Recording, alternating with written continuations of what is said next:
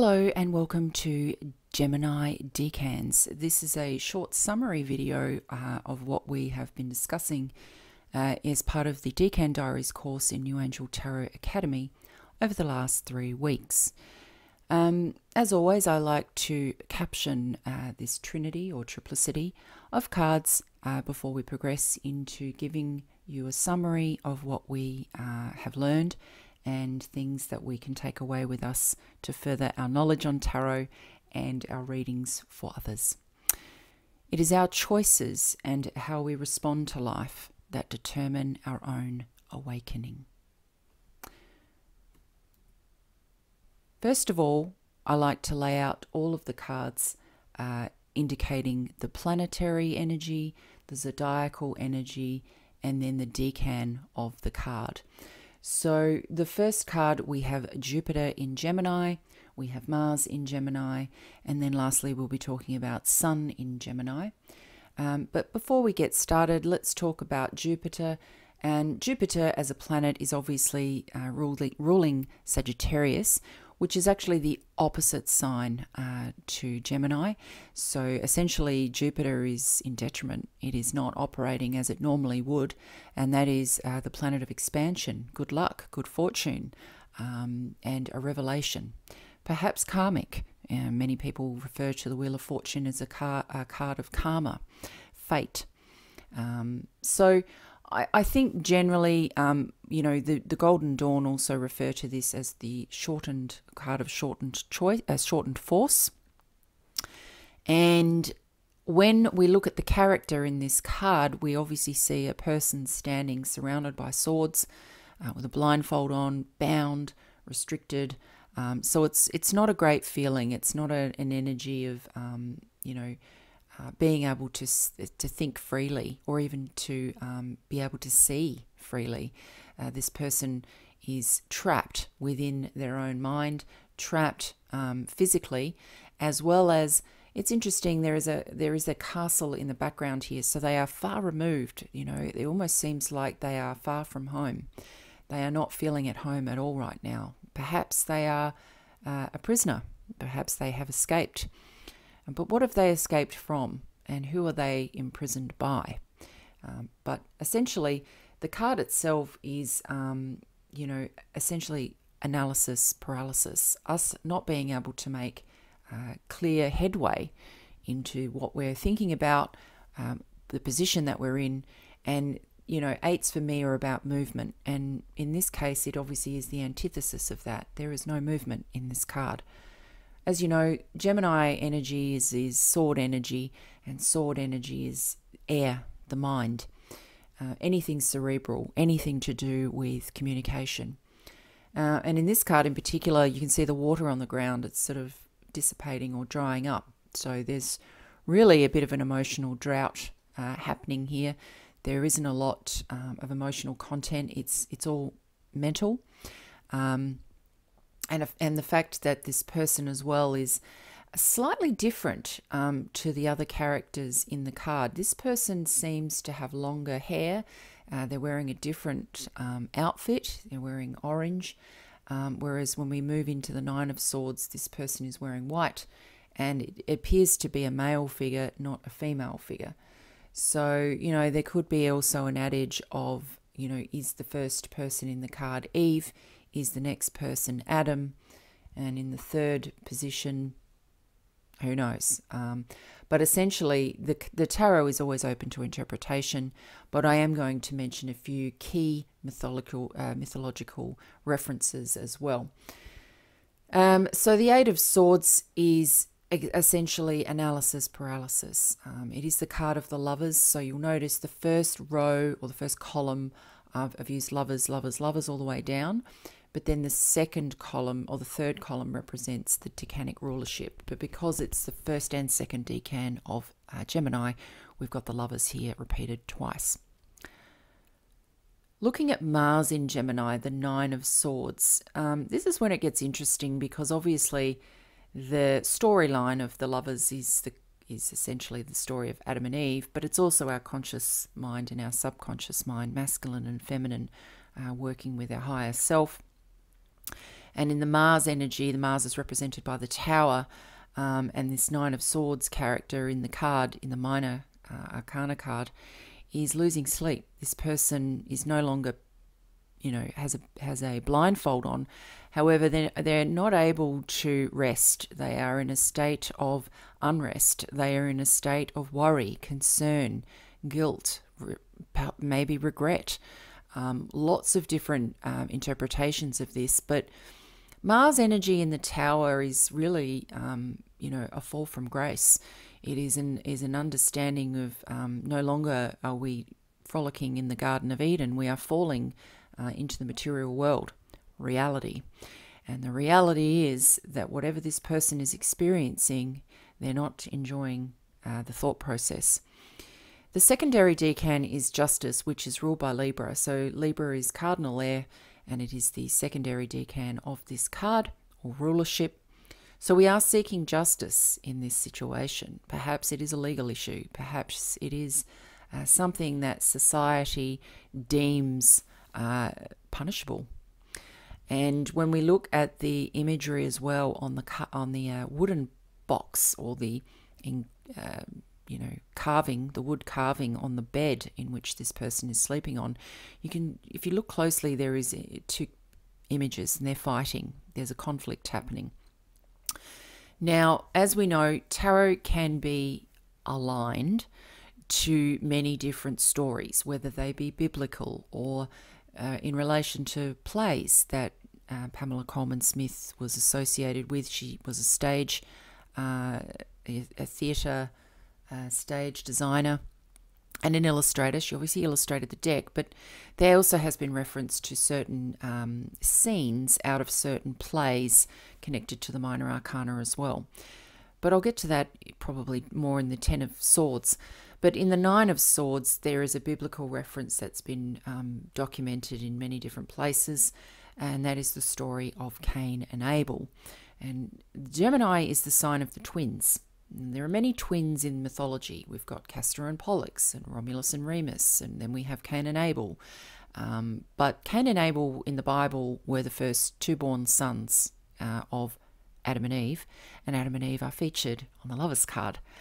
Now, they presented gifts to God, as the story goes, and God favoured Abel over Cain. Cain was very jealous, and you'll notice in the Ten of Swords there is a death that's been taken place, but I'll talk about that as well when we get to 10. But you could sort of look at this person not sleeping, and it is a card of maybe guilt or bullying or victimization. And it is interesting because the person in the card as well is being comforted. God did let Cain have his life. He didn't end his life at that time, but made him walk the earth. He became a wanderer, but gave him the mark of Cain in order to atone for his sin. However, in this instance, the swords as well are in a horizontal position, which indicates neither up nor down. He is in a state of purgatory, mental purgatory. So there's no movement here either, but they are interlaced. You'll also notice the handles are kind of interlaced with one another, a little bit like a ladder. And we'll talk about that as well in the Ten of Swords. But Mars is a planet of conflict. It's a planet of friction. It's a planet of, resistance. It's not the path of least resistance. It is the path of hard lessons, and lessons that are indicated by the colour black. Black in any of the tarot always indicates a reference to Saturn, Saturnian energy, and Saturnian energy is the hard lessons. This guy's learning the hard way. The third row is the Sun in Gemini. We have the card of the Sun, which is Leo energy, and Leo is in fall when it is opposite Aquarius, and therefore once again these detrimental sort of placements are opposite, with the detrimental effect being the Ten of Swords is not looking like a happy card. However, there is a moral to the story. Arthur Edward Waite and Pamela Coleman Smith were both members of the Golden Dawn, and you'll notice that obviously there is, despite the darkness of the night sky, or the night sky, the sun is rising. Okay, the darkest hour, as they say, is always before the dawn. Maybe that's a direct reference with the golden dawn, maybe not. But the identity here, it is almost like an identity crisis as well, because the sun always connects us to our life force, our kundalini, our ability to be free, independent, unique. It is at the center of the universe.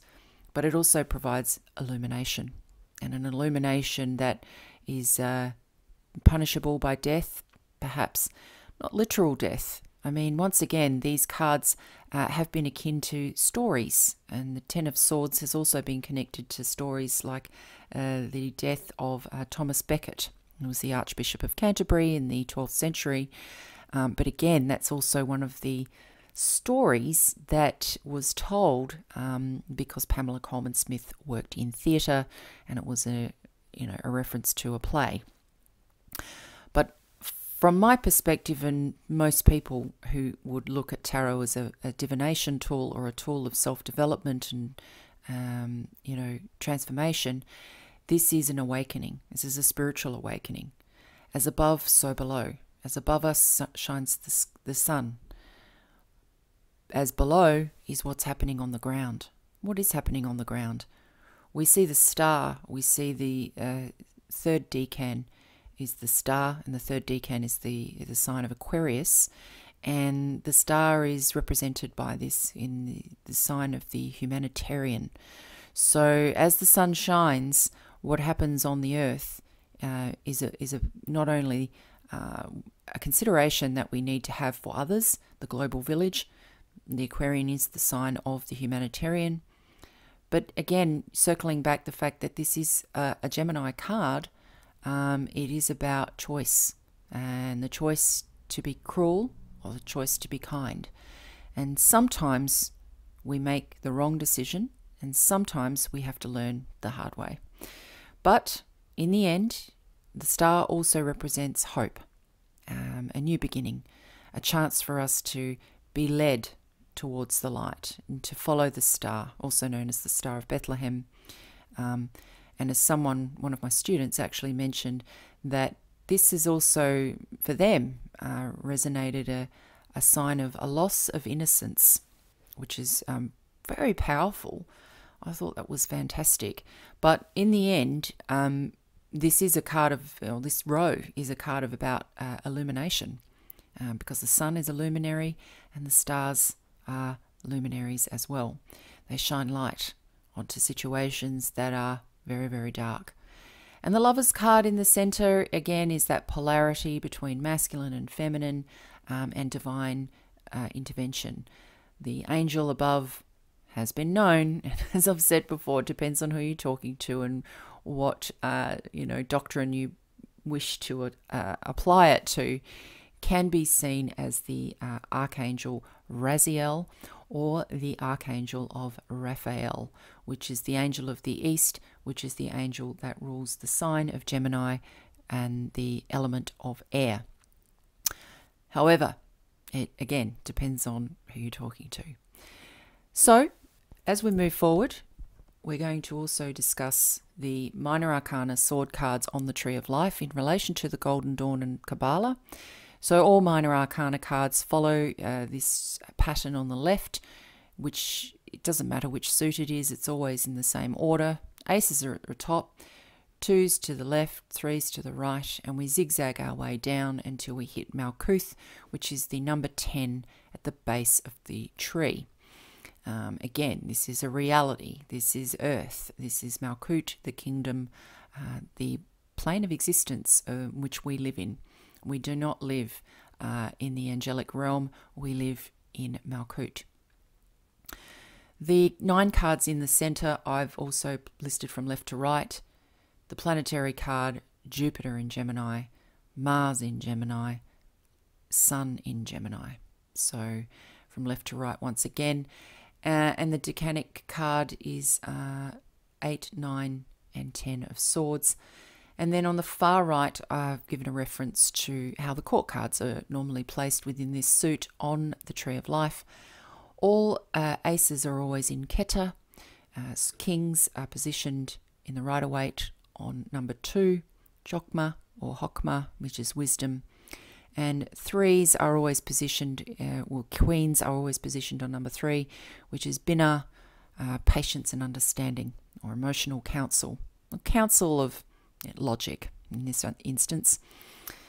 The 6th position is Tiferet, which is where the knights will always be positioned in the Thoth decks. It's usually the pages or the princes, I beg your pardon.